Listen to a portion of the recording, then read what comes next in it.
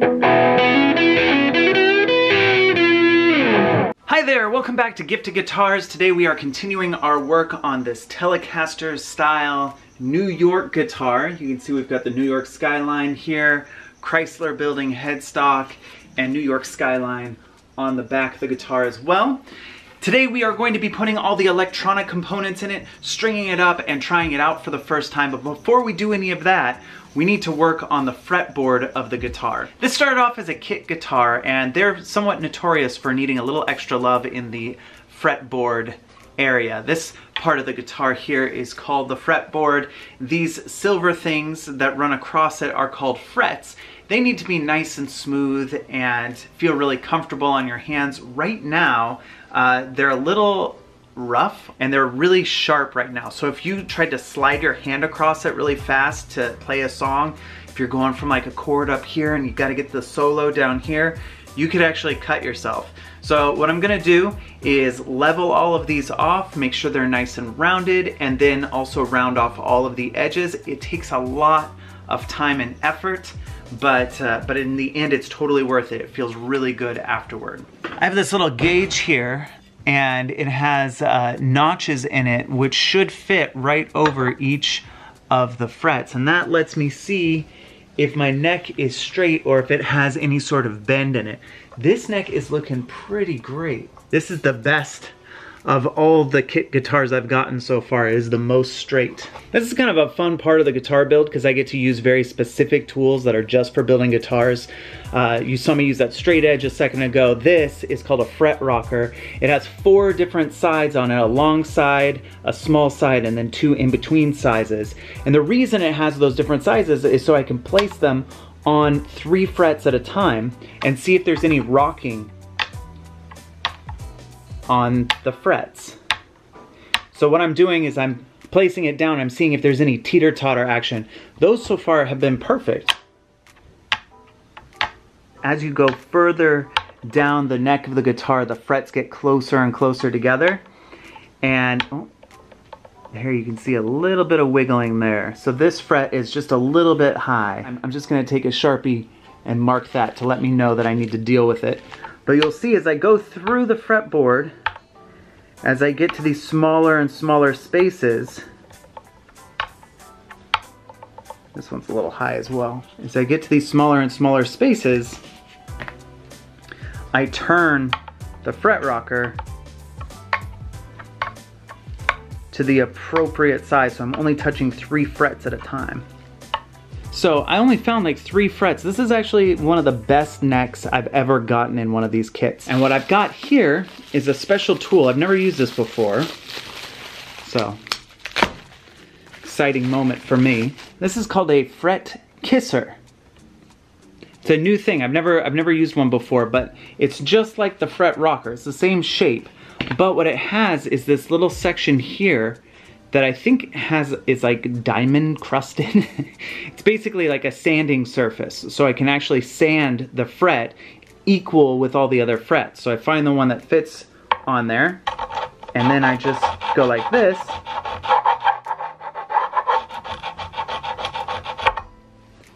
and it filed down that fret equal with the other 2. And this is my first time using this. I'm super impressed. What a great idea. Before, I would have to sand everything all as a unit, and it would bring all of the frets down, and I'd have to recrown all the frets. This just made my life a billion times easier. Now the next thing is I have to re-round the frets, because maybe if I draw you a picture it'll make more sense. String goes across here, and what you can do is press down in between these frets, and the string makes contact with one of these frets and makes the string shorter, and that changes the tone of the string. So to give you an example, here's a close-up of a neck of one of my guitars. If I pluck the string, it sounds like that. If I press on that string and have it make contact with this fret right here, it changes the note. Now here's the problem with what I just did. I'm gonna do a super close-up. Here are some frets. And this is one of the frets that I shaved down. So it's flat. Now, typically, when you're playing the guitar, you want the string to just hit one point on here, so like right there. The problem is if you press a string against here, it's gonna touch all this area, all of this. It's gonna go across this whole thing, and that creates buzzing and not good sounds. So what I need to do is this. This fret, I've sanded down so that it's equal with these, but it's got this big flat area, which is no good for making a good sound. What I need to do now is sand this so that it has a nice rounded top, just like the other frets. And for that, I'm gonna be using a series of files, sandpaper, and polishing pads, and really get those rounded off and nice and shiny. While I'm at it, I'm gonna shine all the rest of the frets and round off all of the edges of the frets. It's a lot of work, but I've done it on every single guitar that I've worked on so far, and they've all felt great because of it, and this guitar should not be an exception.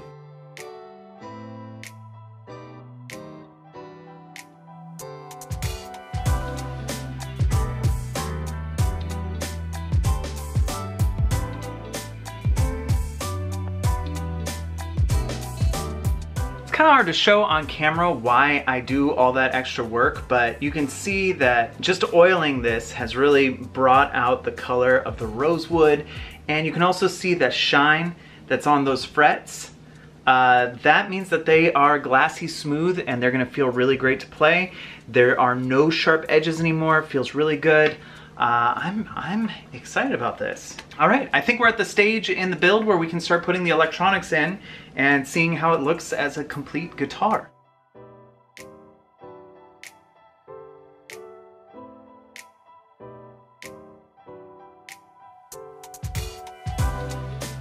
All right, I do want to explain a couple of things going into this. First off, that big white thing is called the pick guard. It is an important part of a Telecaster because it holds one of the pickups in place. It has to be there. And when I was painting it, I planned for it to be there. You can see right here, the painting just sort of stops, like the detail all kind of goes away in this part of the guitar so that this can cover it up. The reason I'm bringing that up is when I built Colleen's guitar, I didn't plan for that necessarily. And once I put the pickguard on, I was like, oh, it's covering up most of my design work. The reason I put the moon and the Statue of Liberty where I put it, the reason I worked so hard on the headstock, the reason I put a skyline on the back of the guitar was because I knew this pick guard was going to be here. My solution for Colleen's guitar was to build a see-through pick guard that looked like this one here. This is the one that I ordered for Colleen's guitar that didn't work on her guitar, and I actually placed it on here to sort of see what it would look like. And I like it better with the white pickguard on it, to be completely honest. I think it adds an accent to the guitar, it brightens the guitar up a little bit, and the screw holes fit in the right places, which is, you know, kind of crucial. So I think I'm gonna go with the original pickguard on this, and I thought I'd go over some of the wiring stuff. It's a little more technical, but I haven't really gone into too much detail on the other guitars. So I'm going to go through how it works and why it's wired the way that it is, mainly because I have a better understanding of it now than I did when I was first wiring up guitars. And this is a very basic wiring job, so I can sort of go through and explain what's happening with the electrical current on this one. There are two pickups on this, and they act sort of as a microphone. They take the vibration of the string and turn it into an electrical current. And there are two wires going from each of these into this chamber here. This area here is basically like your little control center. So you have a volume potentiometer, that's what this thing is called, and a tone. And the tone, you can tell that it's the tone because it has this little resistor soldered on here. Most of this is pre-wired for me, and the main things I have to do are connect these to the switch, which is this part here. It's a three-way switch. If I wire this all correctly, when I'm in this position here, this pickup will be the only thing bringing sound from the strings to my amplifier. If I'm way over at the other end, this one is the only one. So it kind of kills the circuit going to here. And then in the middle, both of these will be going through and you'll get the sounds from both. Different points on the strings sound different, and these are both built differently, so they have slightly different sounds to them. So musicians will switch back and forth or use both of these pickups to create different sounds with their guitar. That's a pretty cool feature that the electric guitar has that an acoustic guitar does not have. There is a wire that's, this blue one here is going from here through a little channel in the guitar here to right here, and I think I need to solder it to these 2 points here. I need to figure that out in just a second here. Then we have this red wire. It's going from this pickup here, and it's gonna go through here and get attached to another point on here, so that when I switch this, it'll go from one wire to the other wire. There's another green wire that's right here. That's my ground wire. Basically, I'm creating a big circuit, and all the metal parts need to be within the circuit, including the strings. So there's a circuit that's touching every single part of the guitar, and it needs to go up through the strings. And the way we're gonna do that is by having this green wire go up through this hole right here and touch the back of this big metal plate. That's not supposed to be there. And then this metal plate is what holds the strings into place, so the strings will be grounded. The last thing that I need to connect is this little guy here. This is the jack.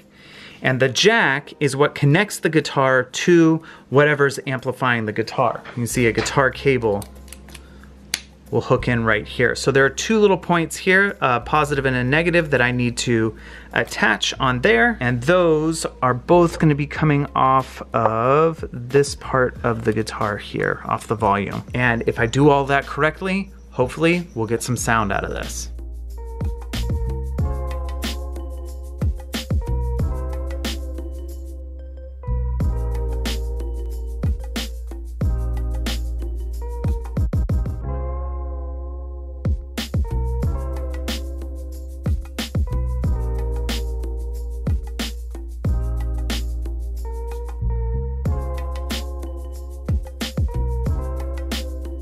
All right, I know you don't normally see me in these, but these are my reading glasses, and it's important to wear eye protection when you're soldering. It's also important to see when you're soldering, so I thought I'd wear them for this part of it.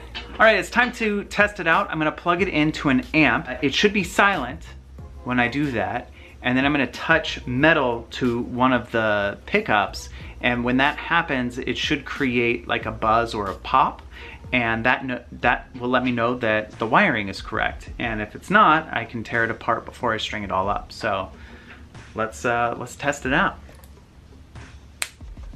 Nothing's screwed in. I have access to everything right now, so that's why it's dangling off the side here. Okay, it sounds pretty clear right now. The switch is in this position, so that means this pickup should make noise, and it's not. Is this one? Ooh.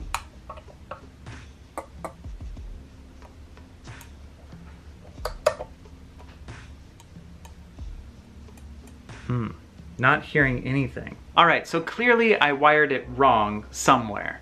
And I think that the area that I messed up is the switch, the actual switch of the guitar. This is a multimeter, and I was using it to figure out which direction the switch would go, which like pickup it would pick up, basically. And I didn't follow the instructions. I followed what made the most sense in my head.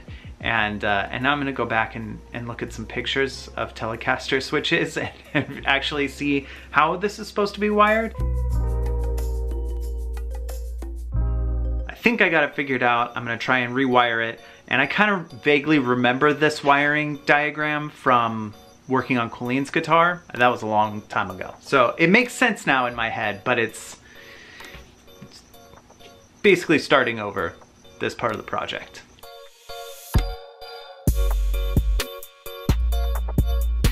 So what I'm gonna be doing is this. I have to connect this connection and this connection with this wire.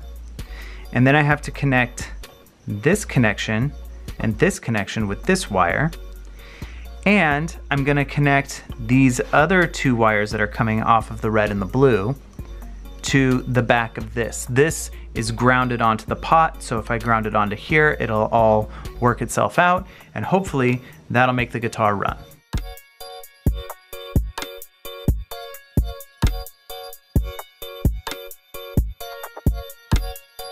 All right, let's try it out again.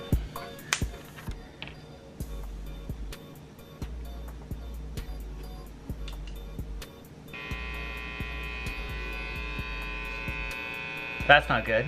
Okay, so that usually means that one of my ground wires is switched around. Both of the pickups are working, but I'm just having a horrible buzzing sound. This has happened to me once before. You might remember how frustrating it was. And there's a couple things I could try. The one thing that I'm almost certain it is, I'm gonna try first. And that is that I have reversed somehow my ground wire with my input jack wire, and if I switch those, hopefully that takes care of it. If it doesn't, then we're gonna have a whole guessing game throughout the whole guitar trying to figure out why it's making that sound, because it's not supposed to make that buzzing sound. A little buzzing's okay because it's a single coil pickup and there is a little buzz associated with it. Anyway, first step is to unsolder this thing, switch the wires, and resolder it.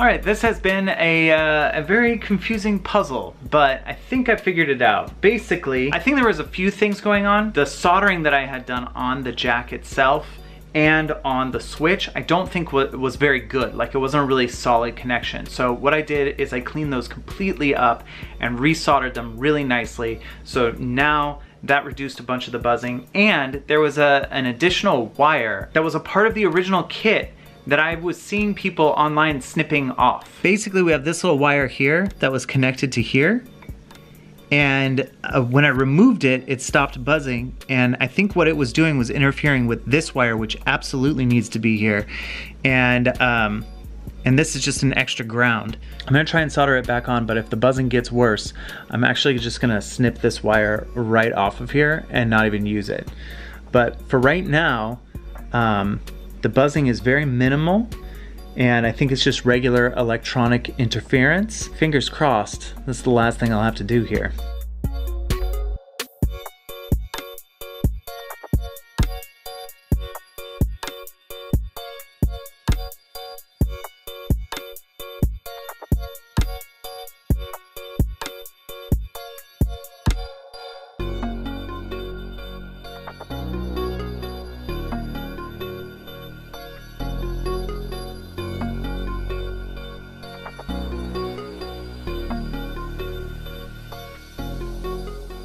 All right, we got all the electronics in. I think this is looking really cool. I really like it with all the hardware on it. That looks like a guitar to me. All right, we gotta put the tuning pegs on up here and then put all the strings on.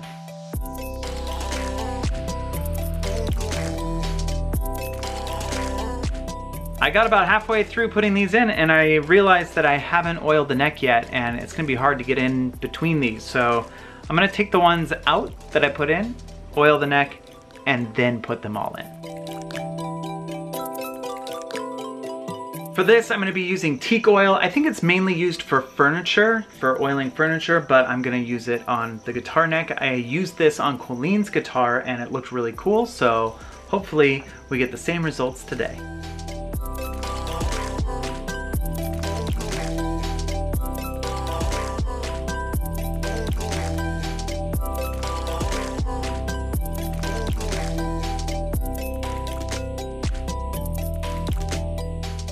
That is much better. Ooh, it feels nice. Feels really smooth, but not like squeaky smooth.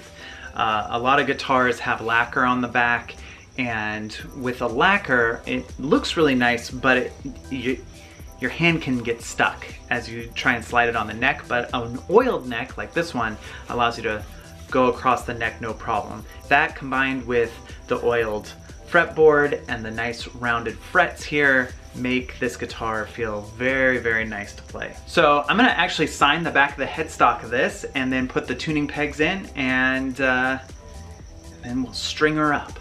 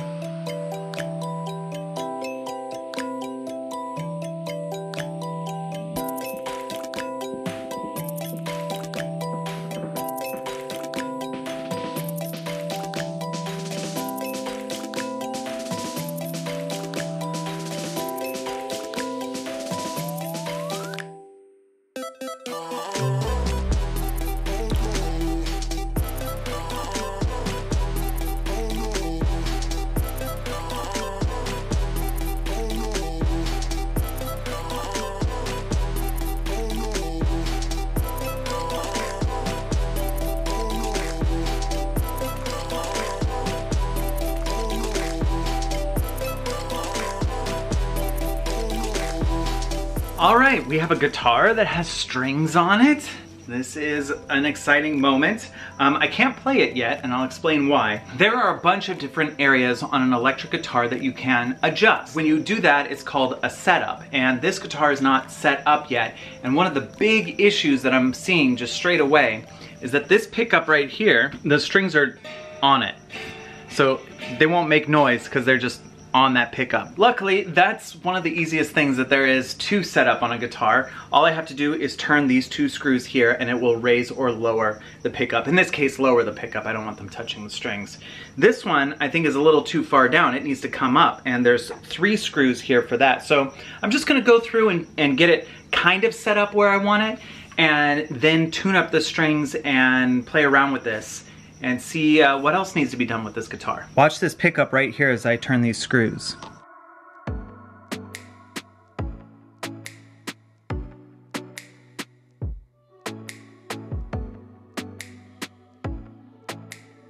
So this area here is called the bridge, and the strings lay across the bridge, and it's sort of the cutoff point for the string going up to the rest of the guitar.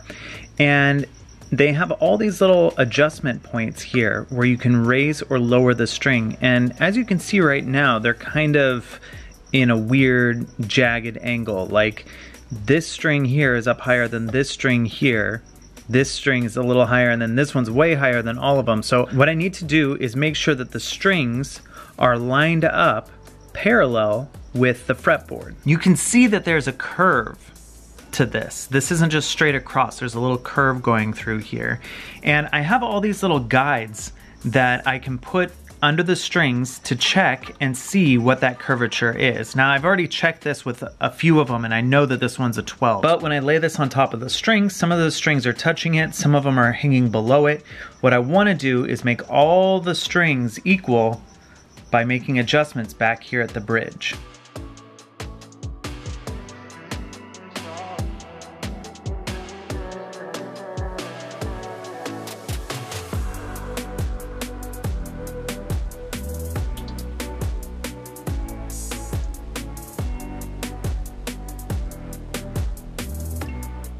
These guitars come with notoriously cheap strings, so I'm gonna go ahead and take all the strings that I put on it, take them off, and put new strings on it.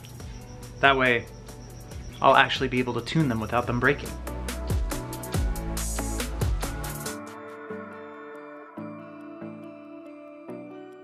Okay, the last thing I want to check before I sit down and actually try this guitar out is the intonation of the strings. Right now, when I'm not pressing down on any of the frets, it is in tune. But if the guitar isn't intonated properly, by that I mean the length of the string isn't set up exactly right, then when I get down here to these higher frets, the note that I think I'm playing isn't gonna actually play, it'll be slightly off. So what I'm gonna do is I'm gonna play the string open, and then I'm gonna play it at the 12th fret, which should be the octave of the open string. And if they're both the same note, then I know that it's intonated properly. If it's not, then I'm gonna access this little screw here and pull that piece of the bridge back or forward depending on what I need to do to get the right sound. So I'm actually gonna do this right here for you so that you can see it. This is my tuner, and I'm gonna play the first string open, make sure that it's in tune. Okay, so that's an E. When I press right here at the 12th fret, it should also be an E in tune. And it seems like we're slightly off here. So by turning this screw here, I'm actually moving this little piece of the bridge forward. And we'll see if that helped us at all. I have to retune it sometimes. Yeah, there we go, retuned. That made it worse, so I actually need to pull it back.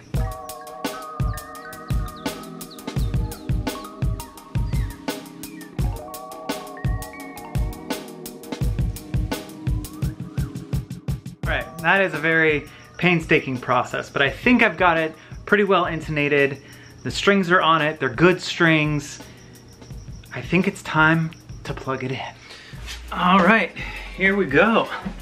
Got a guitar here. We've got the Statue of Liberty with the moon, skyline. Skyline continues on the back with sort of a Milky Way going on back there. And then on the reverse side, headstock, we have our Chrysler Building design signed on the back. This, hopefully, is a finished guitar, if it sounds right.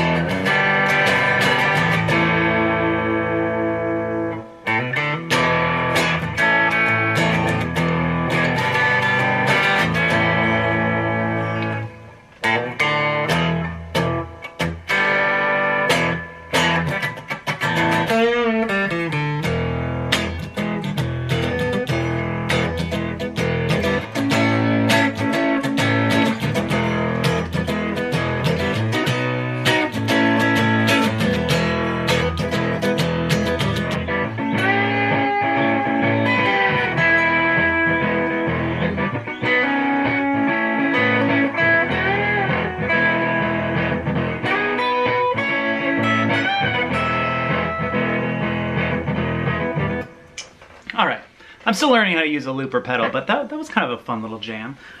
This guitar plays great. I feel like it looks really classy. I really like.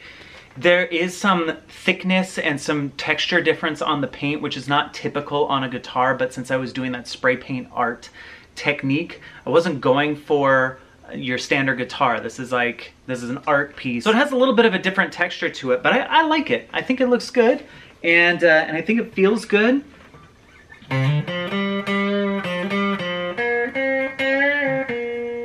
A couple things I wish I had done differently. The headstock up here actually has some cracking in the guitar lacquer. I don't know if that's a problem I've been having a lot lately with guitars. I don't know why. I think it might be the type of spray paint that I'm using or how long I let it cure before I lacquer it. I don't know. But it could also be the weather. There's like a ton of different reasons that there would be something that's called checking. You can kind of see it here. I'll show you. I don't know if you can see it in that extreme close-up there, but there are a few cracks that are kind of going through the finish. And you know, that's just one of those things that happens. Things that I love about this guitar, I love the headstock. I think it is my favorite headstock that I've done. And I think I'm gonna be doing more intricate carving on future guitars because how cool is that?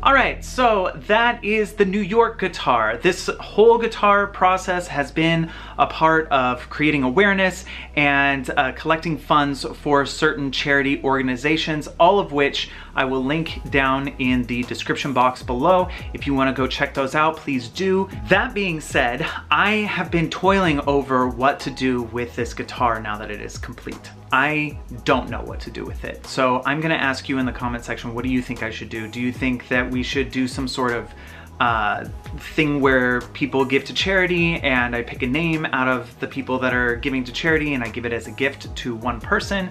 Do I give it to an organization for them to auction it off? Do I would like it to have something to do with New York, and I do know some people that live in New York that are in the Broadway community. Should I reach out to them and see if they have a good idea of something to do with it?